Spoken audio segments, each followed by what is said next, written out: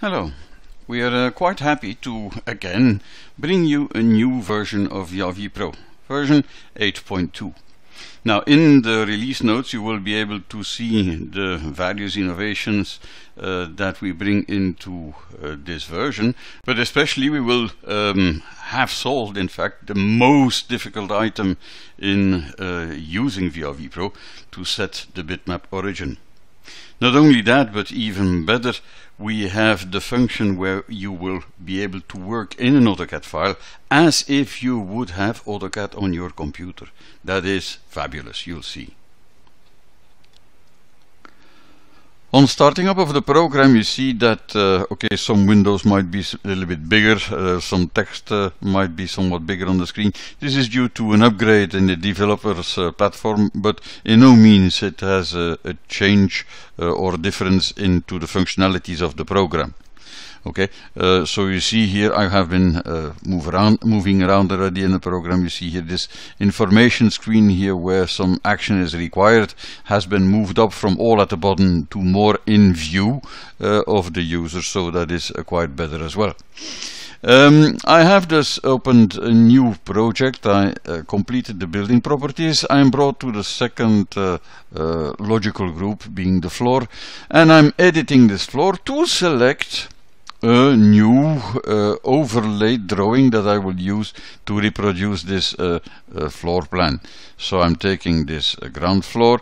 You know that I have to scale this ground floor, so I will make this line here. Okay, I can zoom in. I will make this line here 40 meters. So in doing so, my drawing has been scaled to the known dimensions. Voila, okay. In confirming this will be just the bitmap that I will use. When I confirm this, we will see that red square, our outdoor wall in VRV Pro, has been put on the drawing on top of the bitmap, and you see if I move it, the bitmap moves along with it. It has been locked, the overlay has been locked. Now instead of in the old days having to right click outside of the red rectangle, set bitmap origin and so on, we simply unlock and we move that red square to be nicely on top of the bitmap. Now another small innovation has been in the editor palette, for instance, where we can make this red square transparent, so you would see actually the underlaying drawing, so that it would be easier to position rather your windows on the drawing. So you can use this or not, it's up to you. You can toggle it on in that so popular editor palette that can be so useful to us. Okay, now this is now in the case we would use a bitmap, a scaled bitmap, but we have of course the beautiful possibility also to work now with an AutoCAD overlay drawing. That is what I want to change now. I go to edit this project to select a new kind of overlay, and I will select, you see this DWG drawing. This is the AutoCAD drawing that I want to use. When this AutoCAD drawing opens, you see that okay, I can select here a scale in which I want to use, so scale 1 in 100 or a scale in 1 in 50 or 1 in 200 or whatever scale that would be indicated on the drawing itself, you can set here. Or you could also use a custom scale. The custom scale is the one that we were used to work with a red line, you remember, but to set this red line in AutoCAD, so often we will find back this possibility of using these these grid lines, these in this case the green lines here. Now I have measured them in AutoCAD, and I know that when I would draw a red line here where I would connect 3 of these green lines, every distance in between would represent 17 meters, so linking 3 of these green lines, I would in fact have quite a good reference length of about 51 meters. So you know, the bigger this length, the more accurate we will work. So you can scale again that AutoCAD drawing either with setting the scale or with using our custom scale. Good, I have done so. This way my AutoCAD let's say gateway in VRV Pro is closed, and now I can work in the AutoCAD drawing. The AutoCAD drawing, okay, I'm getting it here. What will happen now if I zoom out? You see that I can again move that AutoCAD or that red square of S, locking it, and I can bring it to the drawing. Again, I unlock, so I can only move the red floor plan, and I can move it on the bitmap. I can zoom in, of course, and position it right where it should be, so right on top of the reference corner in this drawing.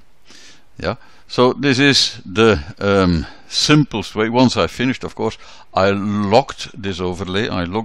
So again, now the red square, if I can call it this way, and my underlayer will move at the same time.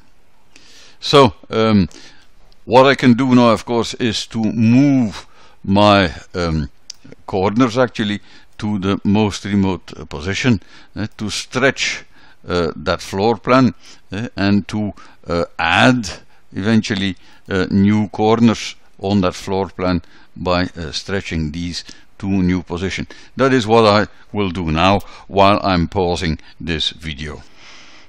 So now this floor plan has been made. Floor plan? No, part of that floor plan, because I just have drawn the outer wall of that floor plan. To draw these inner walls, you see there's so much rubble on there.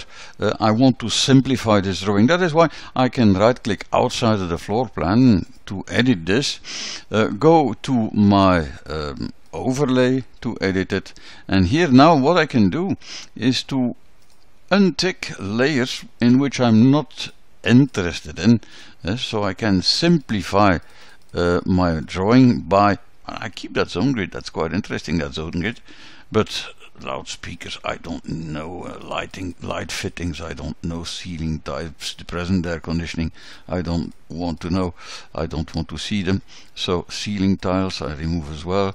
And you see, I simplify the drawing to, of course we already used to work with it, to the bare essentials that I need to reproduce my floor plan, and in this case here to make the complement of information by adding the indoor walls as well in my drawing. Okay, so that's about it. Yes, I can confirm this, and now I see that indeed my floor plan has been simplified, and that very easily now I can draw my indoor walls. And again, in pausing this, I will draw my indoor walls. So I have redrawn my indoor walls in a pale green so that you can see them well. And in fact, I no longer need that overlay drawing, so I can hide this overlay drawing. You see, I put some rooms unconditioned because I just want to make a selection, rapid selection for you here now.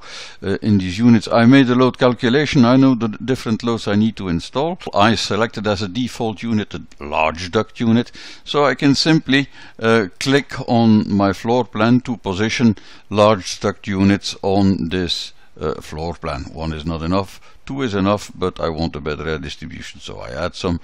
I won't bother in aligning them. I will make my piping diagram right away. You see, the simplified piping is so easy. We click first on the longest, on the shortest. If no error message, we know that we have no difficulties whatsoever in respecting the piping rules. I can continue to make all the rest of my connections. I have installation that has been completely selected, even editor palette.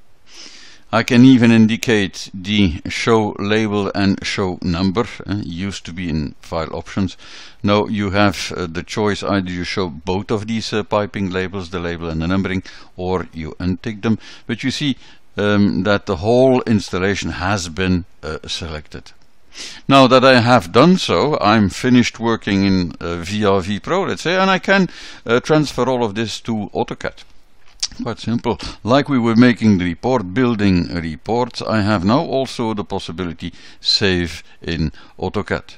Now, save in AutoCAD, notice that the program will add the prefix VRV Pro before your original drawing. So your original drawing remains as it is, but you can export this into a new made drawing. So what I do now, I simply save. I save this, and my drawing, of course my exercise will be validated before I can save, but I'm getting the message successfully updated. Thank you. Now what I can do, I can close this file here now and go to AutoCAD to that file location and open that AutoCAD file. Now unfortunately I don't have AutoCAD on this station where I'm making this video, so I had to go to grab them in PowerPoint, but here they are. So what we see is that we have the possibility to open this now in AutoCAD, and you see the simple representation, actually simply the indoor unit, the piping, even the pipe number, the names, the joints, etc.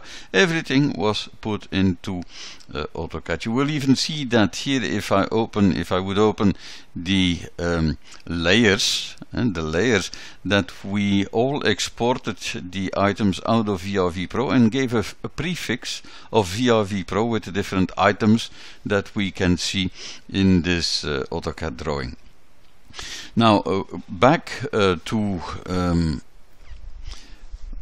the project here, because what we can also do, for instance, if I would move this unit here, this unit out of the way, I'm working in VRV Pro now, what I'm seeing, I moved this unit, but if I consider the floor plan that is underneath, you see that unit would still be in position. So actually, if I'm making corrections, if I'm making changes, what I will simply do is to again report save in AutoCAD to that same AutoCAD file.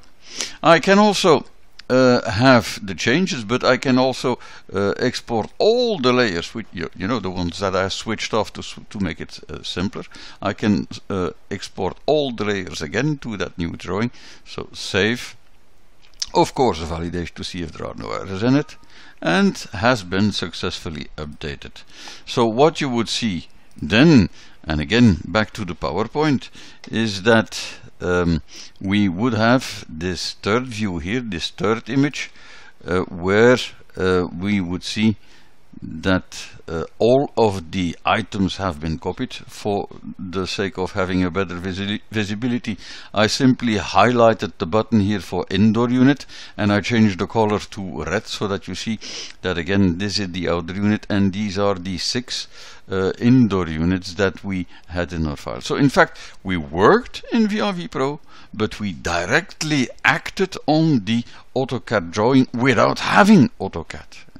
So you see that all of this is simply in AutoCAD, and that I have moved the outer unit in this new drawing. Good. This is what I wanted to show you for this update in version 8.2. I wish you the very best in the use of VRV Pro. For me, I retired 1st of April, so bye bye.